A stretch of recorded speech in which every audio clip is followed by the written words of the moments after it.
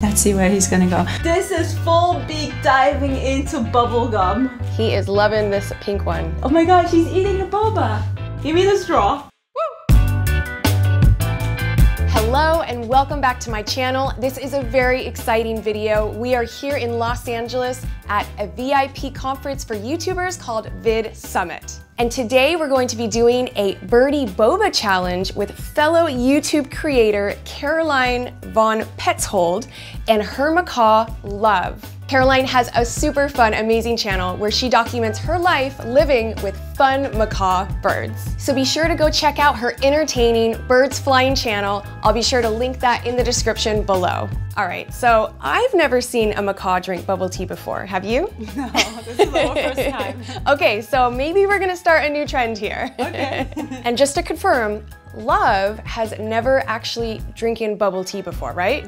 No. Okay, so this is gonna be a first for everybody, especially the viewers out there. And last but not least, shout out to Chala Boba here in Los Angeles for donating all of these amazing drinks today for Love to try. So, let's get started. So what flavors are they? Pink milk, strawberry fresh tea, Thai iced tea, mango fresh tea, and butterfly pea flower tea. Now Love is a baby. He's only 4 years old. And he can get up to like 60 to 80 years old. So he has all his life. So this is already very exciting in his first 4 years to drink boba tea. I think we'll just let him go and let him choose which one he wants to try first. Maybe before you know it, we'll have bubble tea all over the floor here.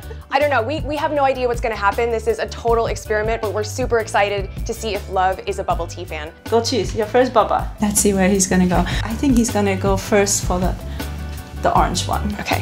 What do you think? Yeah, I think so as well. I think he probably sees the fruit and he's gonna be like, ooh, I think that's some mango over there.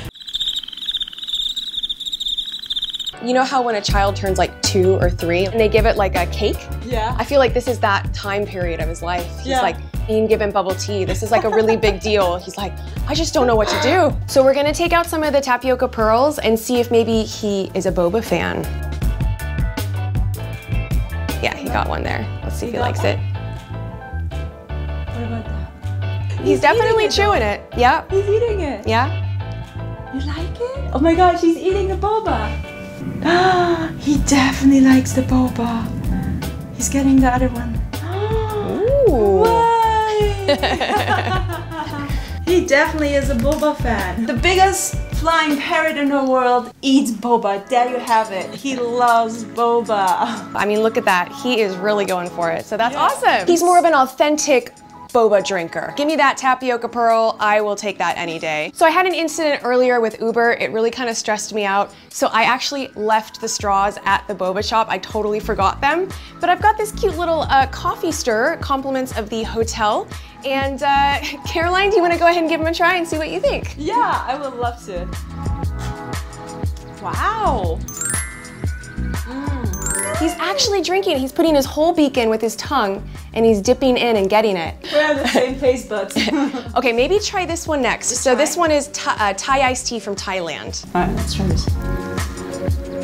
Oh my gosh. Try this one. Like, give me the straw.